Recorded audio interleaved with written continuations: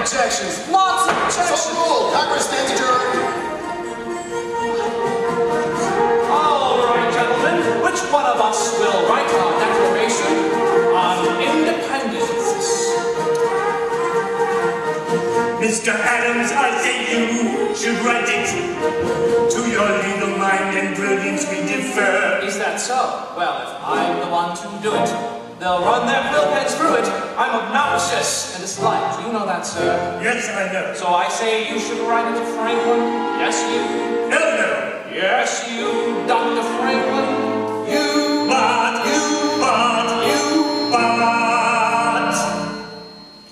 Mr. Adams. But, Mr. Adams, the things I write are only like extemporea. I don't put politics on paper, it's a mania. So I refuse to use a pen in Pennsylvania.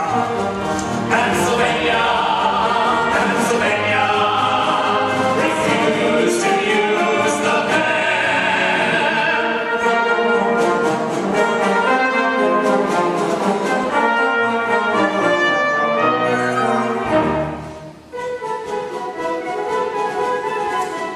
Mr. Sherman, I say you should write it.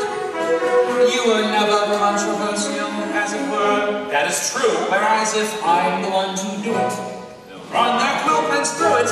I'm obnoxious and disliked. You know that, sir? Yes, I do. So I say you should write it, Roger. Yes, you. Heavens, no! Yes, you, Roger Sherman. You bought.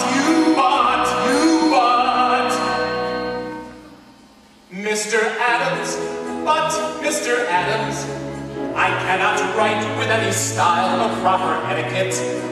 I don't know a participle from a predicate.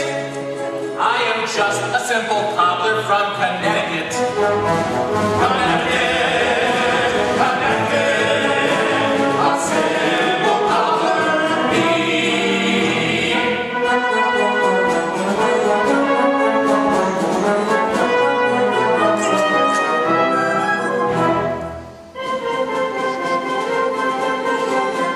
Mr. Morris, perhaps you should write it.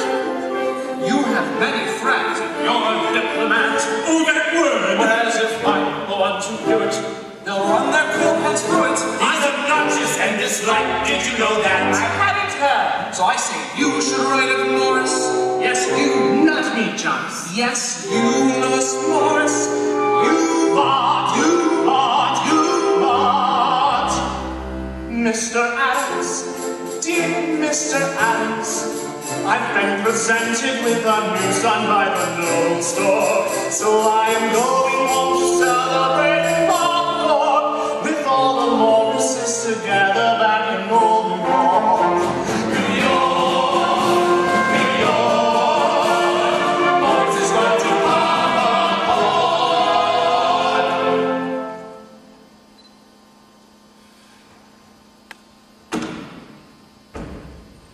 Mr. Adams, leave me alone! Mr. Jefferson. Sir Adams, I beg you.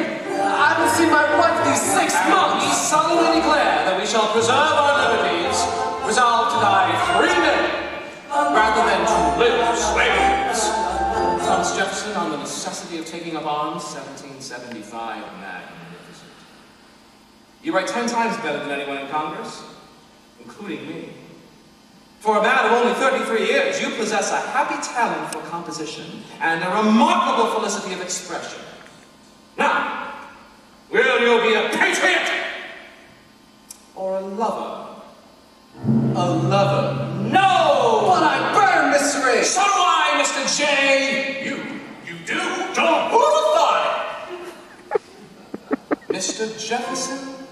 Dear Mr. Jefferson, I'm nearly 41, I still have my virility, and I can run through Cupid's grove with great agility, but life is more than sexual combustibility. Combustibility, combustibility.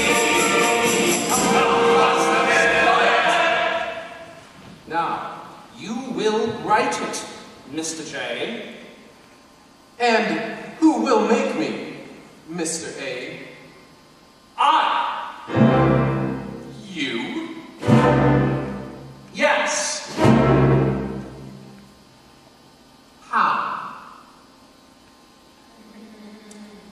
by physical force if necessary. It's your duty! Your duty, damn it! Mr. Adams, damn it, Mr. Adams. You're obnoxious and disliked, that cannot be denied. Once again you stand between me and my lovely bride. Oh, Mr. Adams, you are driving me to homicide! Homicide! Now, the choice is yours, Mr. J. Do with it what you will.